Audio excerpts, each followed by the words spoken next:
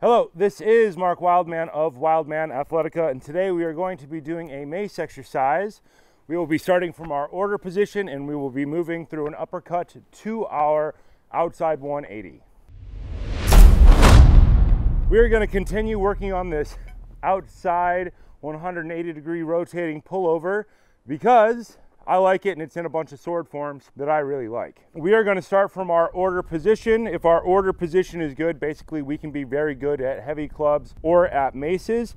90 degree angle. Our upper arm is generally vertical. The important part is that our lower arm is parallel to the ground, so our wrist can be in good position. If we're too high, our wrist is not going to be strong. We're going to start from our order position. Our other hand is going to go. Palm faces away from us, thumb points down. We're going to rotate the mace until it is parallel to the ground.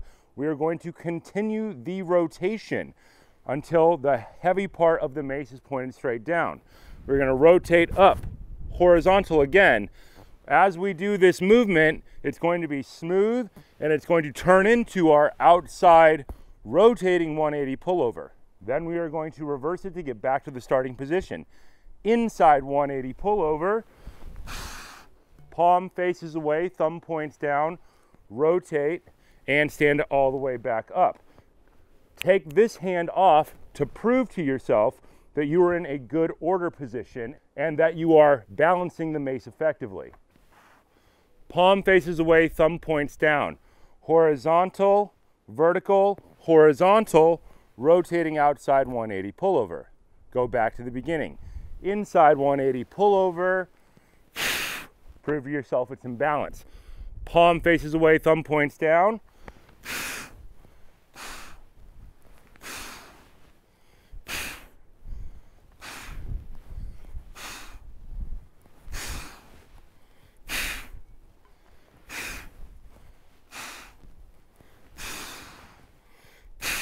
Kung Fu people will recognize these things because these movements are in all of Kung Fu.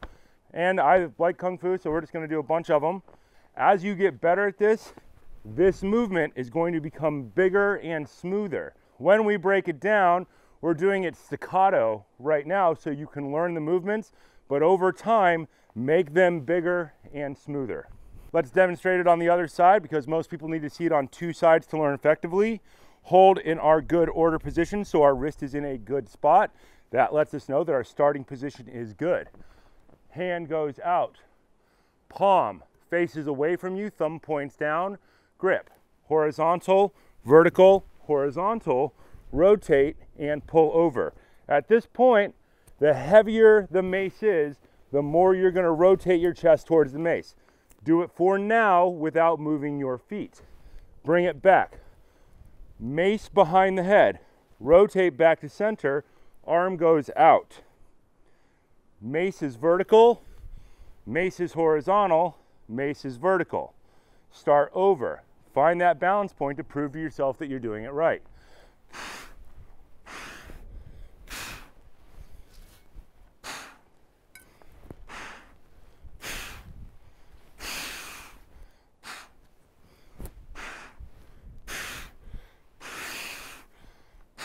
Over time, you will just flash this top hand to prove that this one is holding on.